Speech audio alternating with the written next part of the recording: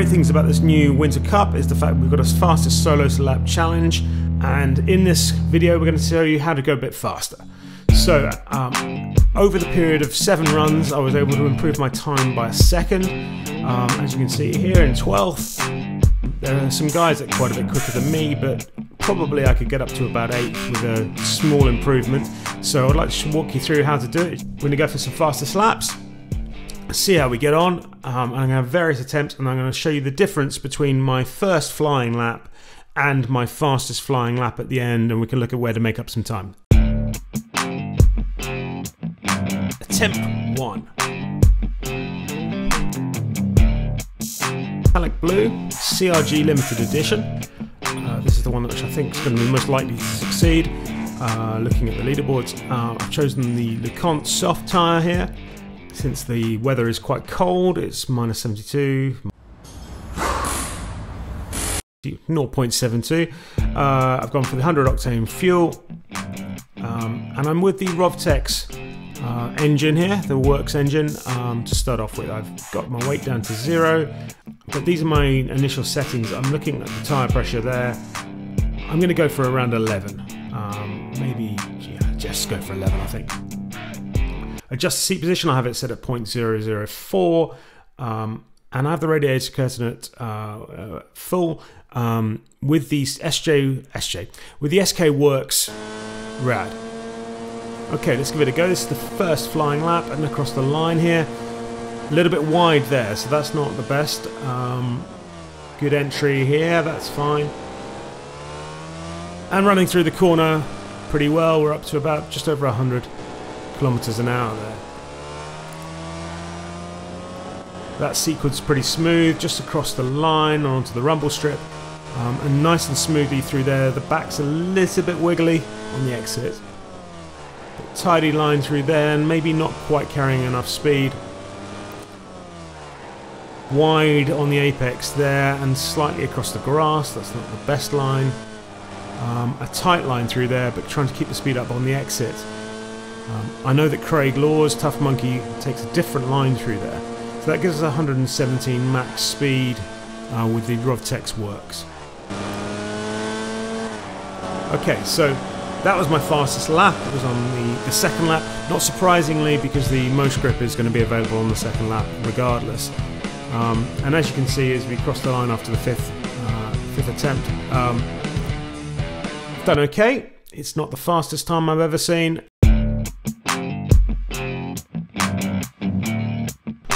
Okay, attempt 2 here. So let's just walk you through my settings. I'm going to adjust the front slightly and push the seat forward a little bit. Should give me a little bit more turn in, so hopefully that will improve my time. Let's find out. The time to beat is 46.443. Will that adjustment in seat position help? Again, we're about 117 kilometers an hour. Nice tight line through there, so it should be better already than the last flying lap. And as you can see, I've got a little bit more turn in here. I can get a slightly better line through. The kart feels a little bit more responsive. We'll run slightly wide there. I think that's going to cost me a little bit of time. But that was neater on the exit. I'm slightly over the grass, not the best. And this isn't the best line either. I was a little bit sharp on the brakes, didn't let it run through. Wide there, slightly and over the grass again. I need to work on that. And again, I've gone slightly wide on the grass, so that's not going to help the time, and I wasn't tight on the apex. Okay, wow, that was 0.002 faster than my fastest previous lap. Let's see if we can do a bit better here. Wide there, that's not great. And slightly wide there too. But that's tidier. And again, oh, I've messed it up and run over the grass twice on 2 corners. This shouldn't be faster. It will depend on these next couple of corners, I think. Wide again there, but I carried the speed and didn't run over the grass. But I've run wide there, right round, but I've kept the revs up, so let's see if that helps. So over the grass, slightly there, 117 crossing the line. That's pretty good. It is faster, but not much faster. Attempt 3.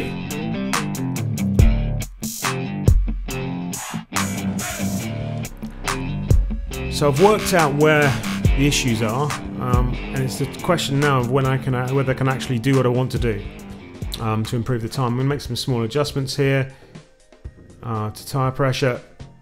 I've got to beat to 46.076.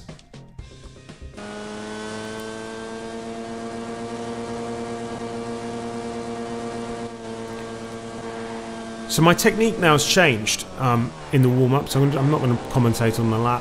But my technique now has changed. I'm trying to make sure I don't wear out the tyres on the first warm-up lap.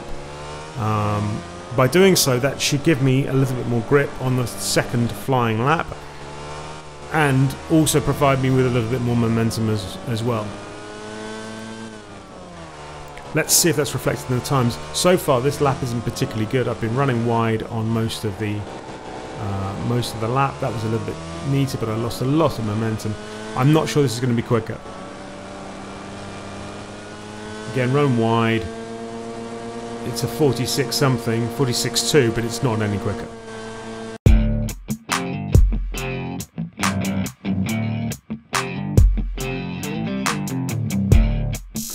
Okay, attempt 4. I've just upped the tyre pressure a little bit, just to see if that helps me get out of the corners slightly better. So again, we're just above 46 seconds. This is coming up to the end of lap 3. At this point, I've changed over to the Perilla Works engine. I was on the Rovtex Works before, to see if that helps me. I've done 46.1.16. It didn't help, so I've come back to try again. Okay, I'm now on my 7th attempt.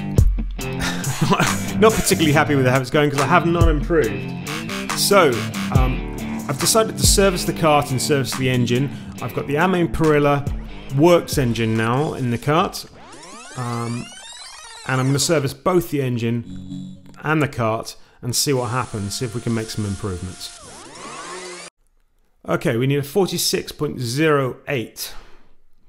I've worked out that there are a couple of areas where I can make improvements on my time. I'm currently 21st. The best area to make the improvements, I think, is just tidying up the line. Again, we're going to go with the LeConte SK soft tyre here. I haven't changed the tyre at all. The only thing I have done is adjust the tyre pressure slightly as well. I felt during the runs 4 to 7 that the tyre pressures were a little bit too low, and I might be wrong because there's a few people that run the tyre pressures much lower than I do. But I like to have a bit of drive out of the corners, in particular those tight hairpins. So I've gone up to 11.2. I've adjusted the seat height up to 0.16. Okay, so this is lap 3, run 7. Across the curb there, trying to use all the track. Certainly with the service kart, this feels a lot better. It feels like I can put the kart where I really want it to go. I've run a little bit wide there, so that's not perfect. And a little bit wide there, but there's good flow through this corner here. And nice and neat through that section where I've identified where we can make up quite a bit of time. Again, neat and tidy through there. And this corner for me is critical. I think if you get this right and get a good drive out of the corner, and that wasn't ideal anyway, so I've got some time to make up. Take that nice and wide, run through here, and 116, 117 across the line. It's a 45.59, and that gets me 12th.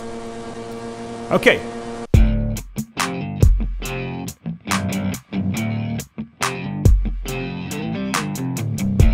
Okay, let's go for a side-by-side run-through and see what the differences are between the first run I did and that flying run I did just now.